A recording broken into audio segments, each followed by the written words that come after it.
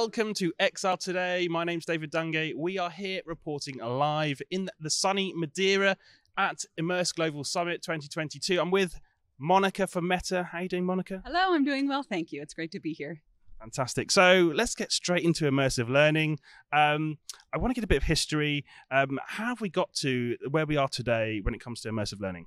Sure. I think it's probably a combination of two things. One is the pandemic, which nobody liked or wanted, but the silver lining is I think it forced us to see everything differently. And so in the world of education, we were thrust into this very unifying global experiment where we had to bring learning online. And so we were all challenged with how do we keep our students engaged with no classroom, without the use of labs, practicums, or field trips. And so we slowly recognized that we were bringing knowledge online. And that part was incredible, that we could at least deliver some access, but that what we really needed was to unlock the curiosity and creativity and especially connection. And so the challenge became, how do we connect people with a true sense of presence where we can pass objects to each other and use body language and bring in 3D simulations to our house rather than having to go on field trips? And I think at that moment, the affordances of the metaverse became one of the most intriguing ways to increase access to education and transform the way we learn. And so that, coupled with the fact that the technology is now mature enough. When I started in this world back in Gear VR days, you were slapping a phone on your face, people got really sick. And we've advanced the technology to the point now where we still have a ways to go, but where we're at right now delivers an incredible experience in terms of allowing people to connect and have social co-presence and learn in simulated environments. Fantastic. So I really want to get into how Meta's bringing this alive as well.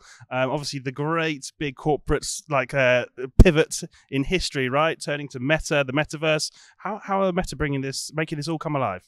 Yeah, so we've realized that education, when we did surveys, that education was 40% of the people were interested in education as a reason they would get into the metaverse. And so that was very compelling to us. I think, again, when the pandemic sort of helped us realize that metaverse is one of the biggest ways to increase access to education and transform the way we learn, we decided to motivate. And so we are investing $150 million in building an ecosystem to bring learning into the metaverse. And so we're doing it as an investment across three main areas, which is making sure that we are training the next generation of metaverse creators. One, because it'll help them with economic opportunity, and also it'll help us build the metaverse, but funding and developing high quality immersive content that will completely transform the way we learn. And last, it's access. Access has always been an issue with education. And so that's a really hard one. It will take all of us to fully solve. But for now, we're doing it through immersive tech donations and research. Fantastic. Well, $150 million. Hopefully that can go a long way.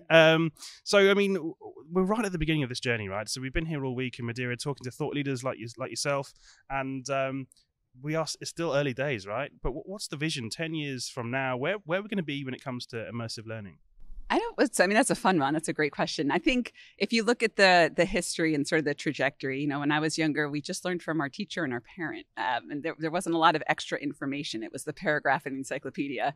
And now my kids are learning by this hybrid method, which is part in person, part online. And there's a lot of information that they're getting online whenever they're curious. I believe that the future in the metaverse will be what I'm calling a tribrid model, where we can seamlessly move between modalities and hop between in-person, online, and then this extra layer of simulated experiences that help us connect with presence or interact with 3D visualizations and simulations. Incredibly exciting. I'm excited. I've got children as well, and I can see them totally getting involved in this way of learning. So in Madeira at Immerse Global Summit, what are your key highlights? What are you excited about this week? What have you been talking to people about? Oh, it's been so exciting. We are surrounded by all of the industry experts. And, usually you go to conferences and there are thousands and thousands of people and their topics are broad. Everyone is here to focus on solutions around immersive technology and what we can do for the world. And I think we're just all unlocking extra ideas and ways to collaborate and ways to make this entire industry stronger. Again, and Nathan kind of highlighted it perfectly. There's good and there's bad in all of this. And so how do we find that middle section where we're doing good, fully aware of what we also need to fix as we move forward? But I'm really excited for the moment we're in right now and the future that's coming with this. Fantastic. Well, Monica, it's been an absolute pleasure talking to you. Thank you so much for joining me. Yeah, thank you. That was wonderful. And thank you for watching. You've been watching me, David Dungay, on XR Today.